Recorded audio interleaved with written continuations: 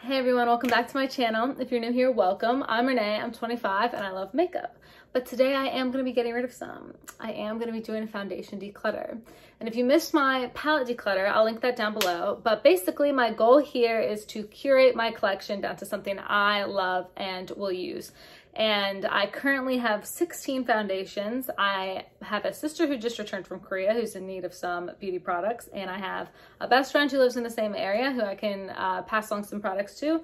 Hopefully my sister, I'll be able to see her soon to give her some products, or if not, I'll just send a box up there. So I wanted to go through before that point and get rid of any unnecessary makeup that I can pass on to them, just because I have too much for one person, and products that I don't necessarily love, they might. So why not pass them on to someone that will love them a little bit more than me? But without further ado, I'll get into it. So this is a new one that I have. This is the Uoma Beauty Say What Weightless Soft Matte Hydrating Foundation. And I ordered this because I really want to get into Black-owned beauty brands and potentially do a video on some of the products that I found through that search, because I do think diversity in all areas, but especially in cosmetics, is important. And I would definitely want to support small indie Black-owned brands if I can. And Uoma Beauty, this foundation is vegan and cruelty-free. And this is really cool because for each sort of category of color, they have a different skin concerns that are typically associated maybe with that kind of skin tone, and they break down their foundation that way, which I thought was really inclusive and really cool. So I wanted to try. I have it in Fair Lady T1W, and I definitely will be keeping this. So far I have loved this, so I want to keep playing with this, and it might be like a top tier foundation for me. This Sugar Rush Skin Treat Blurring Skin Tint I have in light. This is part of Tarte's Sugar Rush line, which is an all vegan line that they launched. It looks like it's marketed towards like maybe a younger demographic than I might be, but I love their products because I like that sort of minimalist look. And it's all vegan, so this is a really cool product. I do love it for a tinted moisturizer since it's vegan and cruelty-free. I'm considering passing this on to my sister, so I might put this on the side and see. I recommended it to her. I'll see if she's already bought it. If not, I might pass this on to her because she needs a tinted moisturizer, and I'm a nice older sister, only because I also have other products that kind of serve that same purpose in my collection. But otherwise, I do really recommend this. And these are two that are along that same line, the Guerlain Lingerie de Peau BB creams. And I loved these when I first tried them in like 2017. They were like my holy grail. And they're still really good. However, they are discontinued. They're also not vegan or cruelty-free. Pasta Clara. Come on, honey. No. No. You know it's inedible. You're just gonna shock yourself. Sorry, I lost my train of thought because my cat is trying to eat my phone charger because it's remotely string light. She's cute, but she's reckless. I wonder where she got that from. But so they're not vegan or cruelty free. I honestly don't use them that much anymore. And when I do go for something like this, they are really nice on the skin, lightweight, hydrating, and I do like them. I just don't love them, and I can never repurchase them. So it's one of those products that once you fall in love with, it's gone, which kind of sucks. So I might pass these on. I'm going to put these in a maybe pile. And I know I didn't come back to the maybes in my palette declutter, but I'll come back this time, I promise. This Makiage Woke Up Like This in 050. It's a flawless base foundation. I fell for their little marketing gimmick. I don't know if you've seen it on like Instagram, where like you take a quiz and then they give you like your ideal foundation shade and finish. I'm not gonna lie, it is not my ideal finish. It's matte, which I don't usually go for. I go for anything from natural to dewy because I have really dry skin. The color's okay. It's like a little dark and like kind of olivey, yellow olivey for my skin tone, but I can definitely make it work when I have self tanner on, which I don't right now. So I kept it originally, but I really don't need this either. So I'm gonna pass this on. That's one. I don't know if Claire left my room. I tried to put her out. I think she's still in here, though. I think she's under the bed. But that way she won't eat my cords at least. But Next up, I have the ILIA True Skin Serum Foundation, and I have this in shade 3.5 Corsica. I love this. This is one of my holy grail foundations. It goes on the skin so nicely. I really, really enjoy this foundation. Vegan and cruelty-free, so I would definitely recommend this, and this is staying. So that is 2 in the maybe, 1 going, 2 in the stain. Next on my ILIA Super Serum Skin Tint SPF 40, and I have this in the shade, I think it's 5 Bomb Bomb or Boom Boom. There's no, I think it's Bomb Bomb. I love this. If you like lightweight hydrating, this like gives me, it's literally like a serum with color in it. If you can see how it comes out of the dropper, so serum-like. And that's what I really love about this product. I do have dry skin. It does have skincare in it. And if I'm going for a no makeup look, this is perfect. And I absolutely love it. Vegan, cruelty-free, and staying in my collection. Next, we have another object that's staying for no significance really, except I just, nostalgia. Sorry, I dropped it. This is my Touche Eclat Cushion Foundation from YSL, and it's got my little initials in it. Oh, I guess you guys will know my last name's initial. Scary. But it's just a cushion foundation that's really nice, great color. I love the way it looks, and I love that it's got my initials on it. And even though it's not vegan or cruelty-free, so I can't repurchase it, I will use this up happily. Next, I have my L'Oreal Infallible 24-Hour Wear in 420. This used to be my Holy Grail foundation. It is not vegan or cruelty-free, but I don't know if you can hear that. My cat found a cough drop wrapper on the floor. I'm sure she didn't originally find it on the floor. I'm sure it ended up on the floor because of her, but she's playing with it on the floor. This used to be my Holy Grail foundation. It's not vegan or cruelty-free. And I thought it sat so naturally on the skin and was like a perfect color match, but I actually recently have really fallen out of love with it. So, and I do know somebody who really, really enjoys it, so I'm going to pass it on to Brie. Next, I have my Youth Activating BB Cream in shade 2 from Shockley. This one my mom gave to me. I didn't purchase it, and I don't like it, but my sister really, really does, so I'm going to pass it on to her.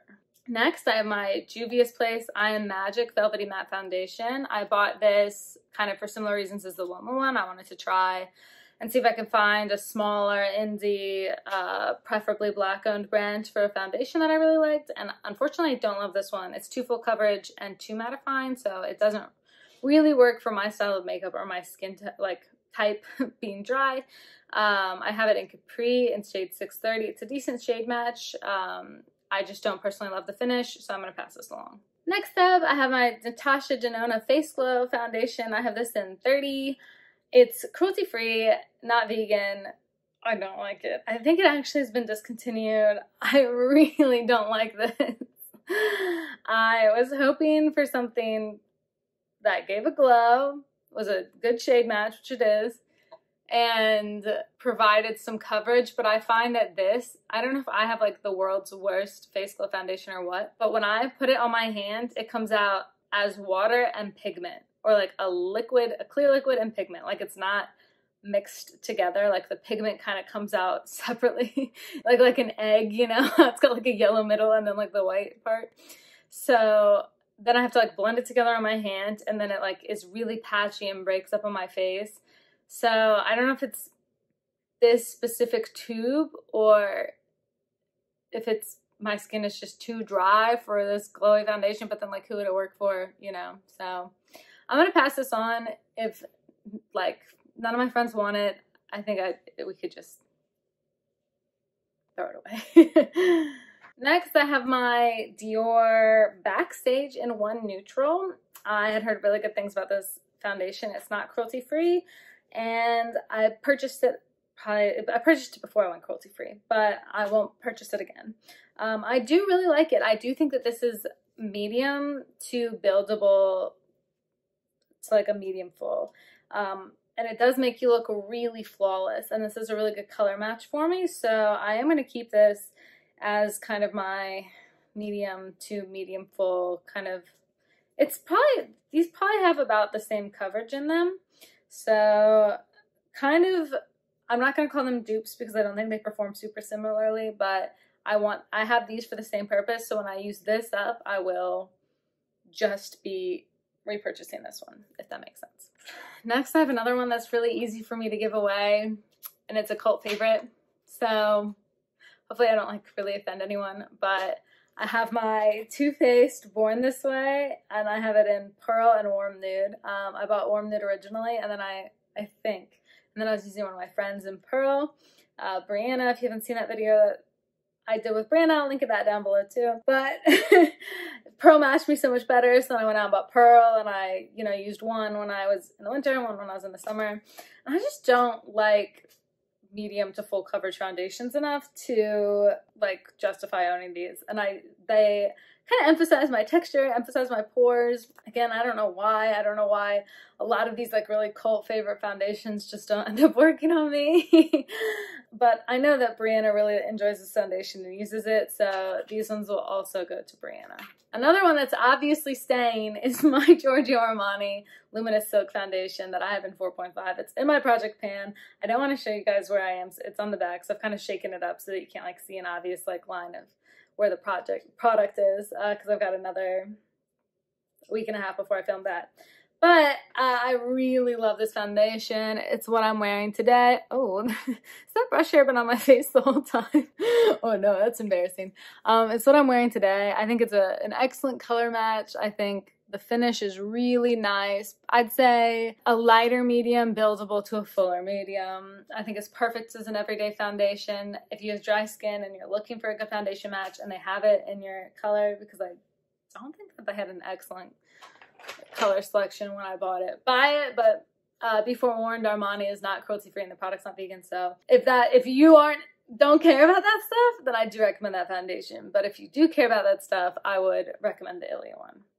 Because again, I don't think I mentioned this, but I do think that this one is a medium coverage, buildable to like a medium full coverage.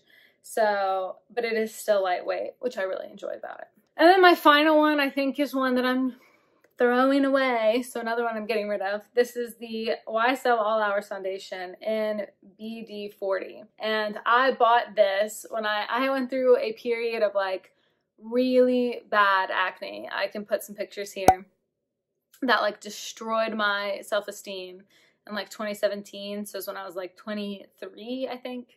How old am I now? 25? Yeah, I was 23.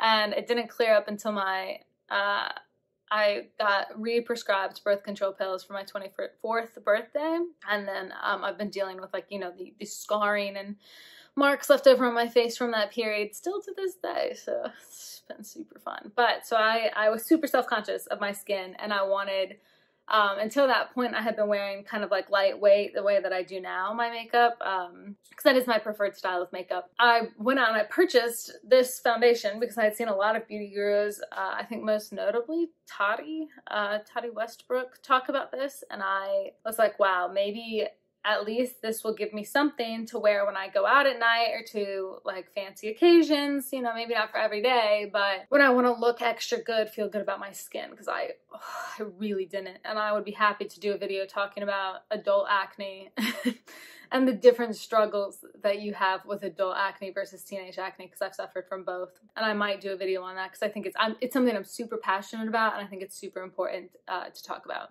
But anyway, this did help me feel more confident and help me feel better. So it did serve its purpose, but it is at this point 3 years old and I haven't touched it in a while. And I do think it's probably past its expiration date, and my skin is clear. I think really it's a blessing. So I think it's time. This acne journey of mine has come full circle, and I will be throwing this one away. And that is all of my foundation. So I think I will keep my Guerlain Lingerie de Peau for now. I might get rid of them in the next declutter, but for now I will keep them. So for now I'm keeping 7, and I will link which 7 those are down below if you need a recap. And I am throwing away 1, and I'm giving away 8. So I think that was pretty good. I'm giving away and throwing away more than I'm keeping, which I'm really, really satisfied with. So awesome. I hope you guys enjoyed it. Please like it if you liked the video. Please subscribe if you want to see more, and I'll see you in the next one. Bye.